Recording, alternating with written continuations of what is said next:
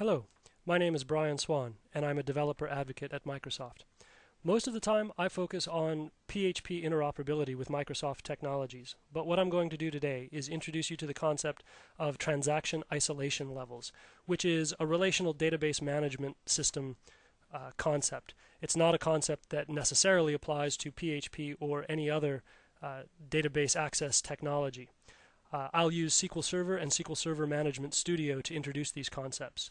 In order to get the most out of the content of this video, you need to have a basic understanding of database transactions. To introduce the concept of transaction isolation levels, I'll use a very simple table called bank account. It has three columns: account ID, checking, and savings, where the account ID is the primary key. And I've already executed this script, so I've already created that table. And one of the scripts that I will come back to throughout the course of the video is a very simple script that exemplifies the importance of database transactions in general. It simulates moving $10 from a checking account to a savings account. And this is very clearly a unit of work that you would want to succeed in its entirety. Having one of these statements, one of these update statements, succeed without having the other one succeed would not accurately reflect a transfer of money from one account to the other. Where database transactions get very interesting is when you have many transactions going on within a database at the same time. And that's where transaction isolation levels come into play. There are 4 transaction isolation levels that I'll cover in this video: read uncommitted, read committed, repeatable read, and serializable. To demonstrate the read uncommitted transaction isolation level, the first thing I'm going to do is make sure that I have $100 in the checking and savings account for account ID 1. So let me execute this script. And the next thing I'm going to do is come over to a very simple script that is in a transaction, and it selects all data from the bank account. But notice that I have set the transaction isolation level to read uncommitted. And essentially what that means is that it will read data from other ongoing transactions that has not been committed yet. So if I execute this now, I see the data that I would expect, $100 in each of the checking and savings account. But let me come back to this script and notice that this update, this transfer script is also part of a transaction, but I've commented out the commit transaction piece of this so that when I execute this, that transaction has not been committed yet. But because this statement is in the read uncommitted transaction isolation level, when I execute it, I see data that has not yet been committed. That checking and savings update has not yet been committed. I can come back to this here and just highlight the commit transaction piece and now execute that. And the transaction has now been committed. And of course, this will still return my 90 and 110 values because it is reading committed data now, but it will also read uncommitted data. Whether or not you want a transaction to execute under the read uncommitted isolation level will really depend on the nature of your application and what you want, what kind of data you want to have access to. To introduce the next transaction isolation level, the first thing I want to do is reset my bank account so that I have $100 again in each of my checking and savings accounts. So I've executed that script, and the next transaction isolation level I will introduce is the read committed transaction isolation level, which essentially means that this transaction, when I execute it, will only read committed data. So right now there are no other transactions going on, and when I execute this, I get the expected values of 100 and 100 in each. But if I come back to this transaction that is simulating a transfer, and again, notice that the commit transaction part of this is commented out. When I execute this, that transaction is still open. It hasn't been committed yet.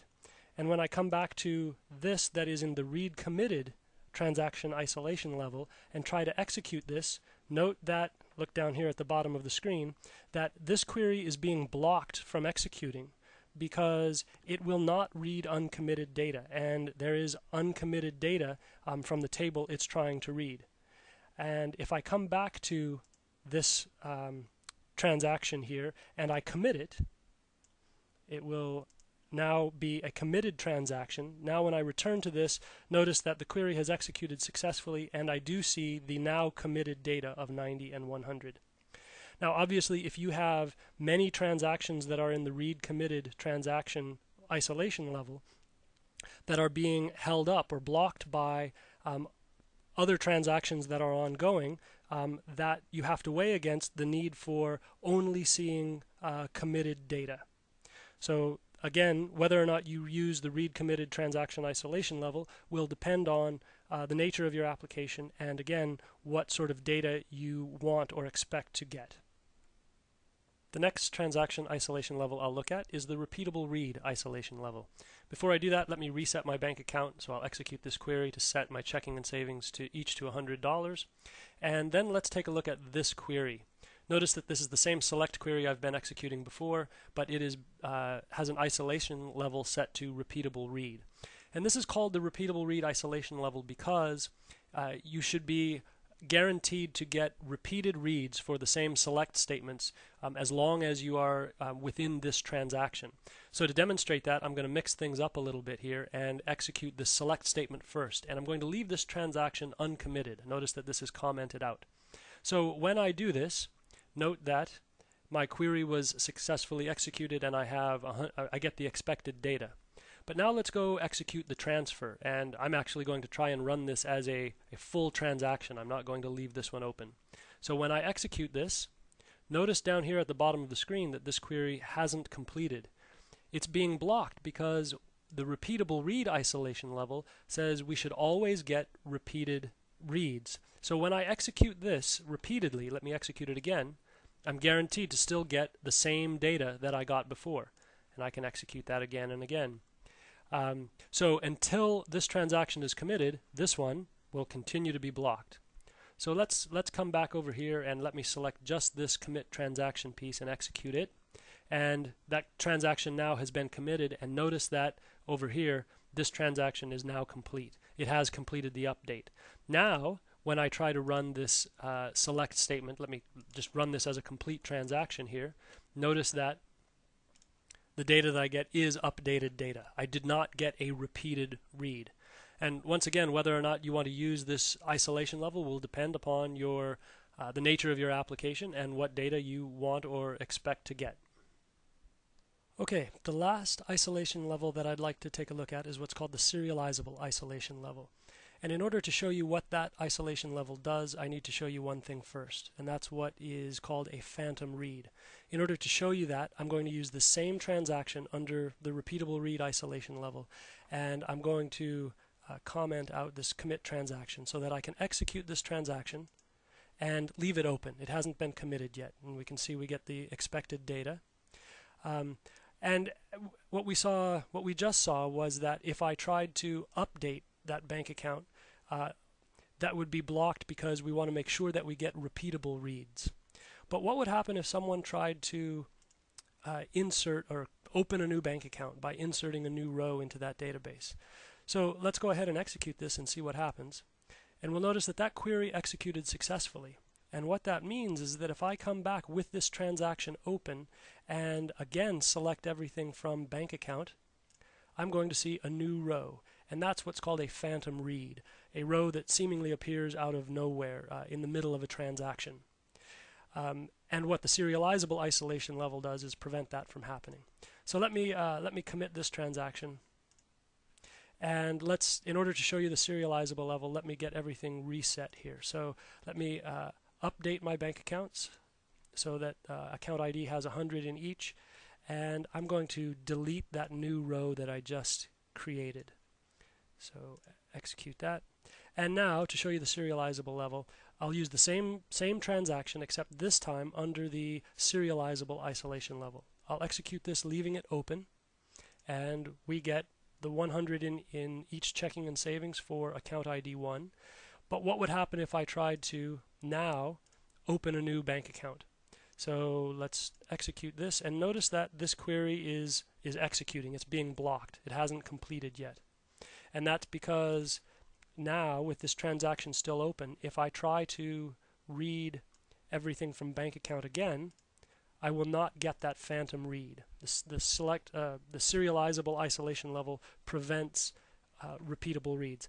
Sorry, it prevents phantom reads, and it allows for repeatable reads. So it will also block the update statements that we saw before. So now if I commit this transaction and we come back to this insert, we'll see that it has now executed successfully. And of course, now that this transaction has been committed, if I try to select everything, I will see now that new row has appeared. So that's the serializable isolation level is the strictest of the isolation levels. It will allow for repeatable reads by blocking updates. It will it will block phantom reads by blocking inserts until the transaction has completed. To finish up, let me summarize what we took a look at here.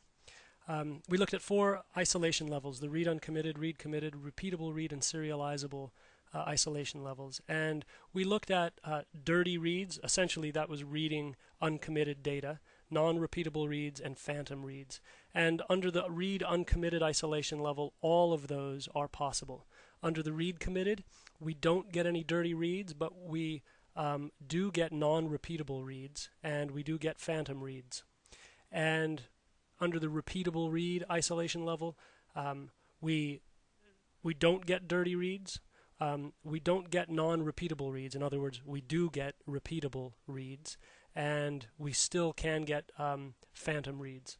And under the serializable isolation level, the strictest, no dirty reads, no non-repeatable reads, and no phantom reads. And that's it. I hope this was educational. Thanks.